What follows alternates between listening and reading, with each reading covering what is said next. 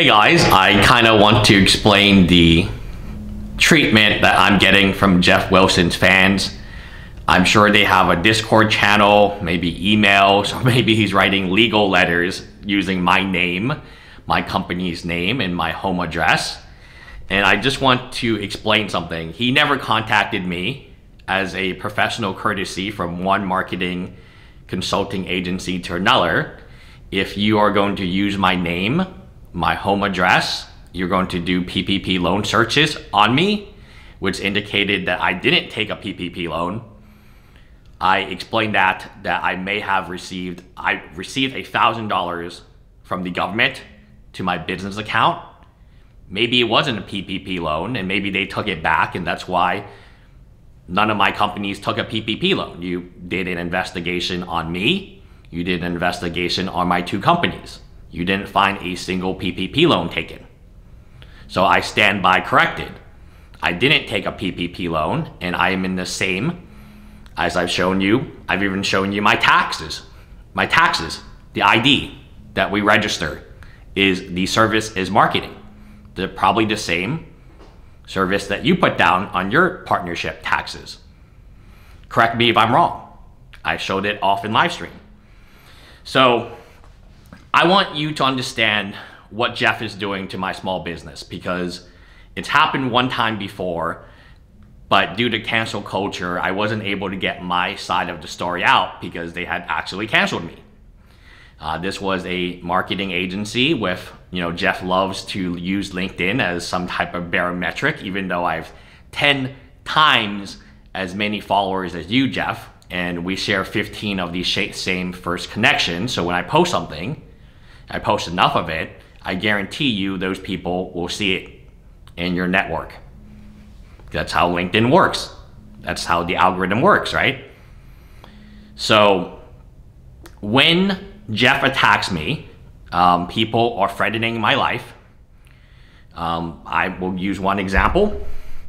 I don't even want to use his name, but I'll use his first name and then the initial. And you know it's serious when I have to read off our phone, because I'm looking at this from a legal perspective. I don't want to misquote anything. I'm just going to tell you how it is.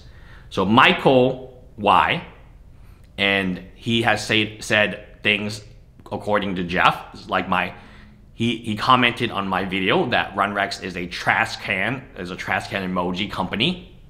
He's been incredibly negative. I think he's leading me hateful phone calls, which I've uploaded on Discord channel. That's probably going to be the place in the future that I upload all these phone calls.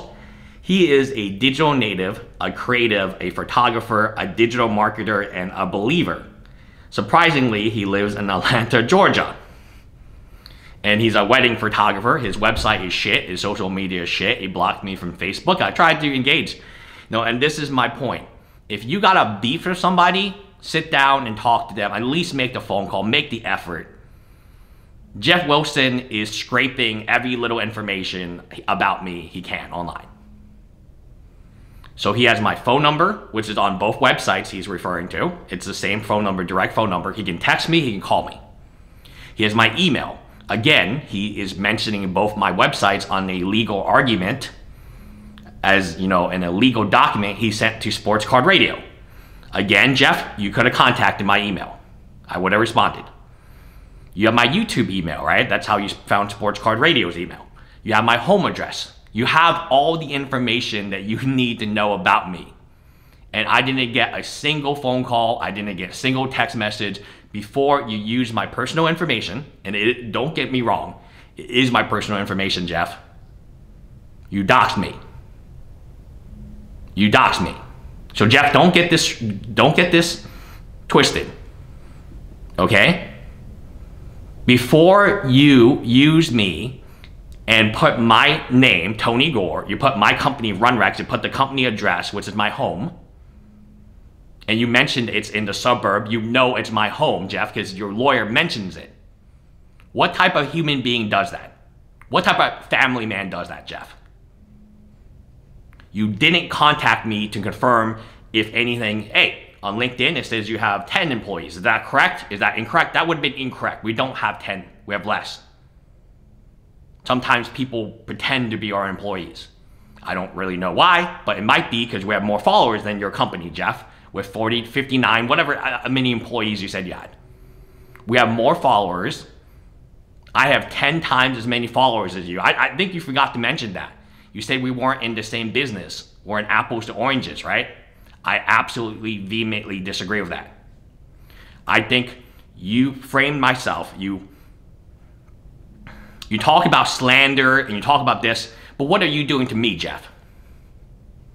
As a professional courtesy from one marketer to another, I know that you're a marketer. I'm a marketer. You say, hey, we're sending this letter to Sports Card Radio. This is what we're saying. This is your part. You didn't need to tell me about what else you're saying. You just say, this is the part that we did the research on you. You didn't give me that common courtesy, Geoff. The lawyers that you hired, from one attorney to another attorney, they owe me that common courtesy. It's not ethical. It's not legal. It's not binding in any way. It's just a common professional courtesy that you do before you mention somebody's name, Geoff. You've never communicated with me. Not one time. And this is the same as your mother effing followers, Geoff.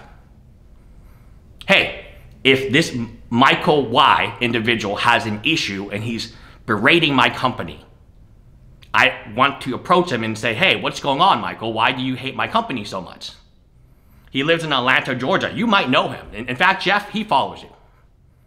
He lives in Atlanta, Georgia. I would not be shocked if he knew you and you met him at some type of sports convention and you set your hounds on me. That is my assumption. You made a lot of assumptions about me, Geoff. Let me make an assumption about you. You are not who you think you are. You are not that guy.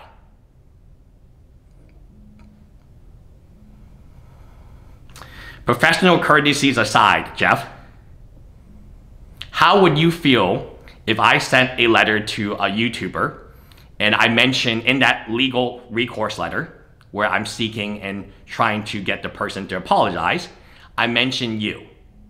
And I never tell you this, I don't tell you, I don't mention, I never communicate with you that I'm going to use your name, how many PPP loan money, which is what you did to me, right? You searched my companies and you found out I didn't take a PPP loan. What if I had sent that to all your businesses, all the businesses on Lantern that you do, that you publicly post, that you have done business with? Now I'm sending cease and desist letters to them because I don't like them. And I mentioned you, Geoff. And we did a PPP search on your company, Free52, which has a shitty YouTube channel, a shitty website, shitty social media. Yet you claim that it's so much better than my company. If you took the time, the 5 minutes of your day to contact me, you have my phone number, you've looked at my websites, you've put them as site links, as sources of proof.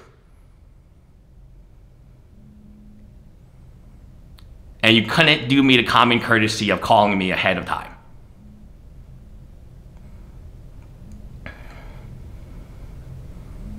That's who you are, Geoff. You're not that guy.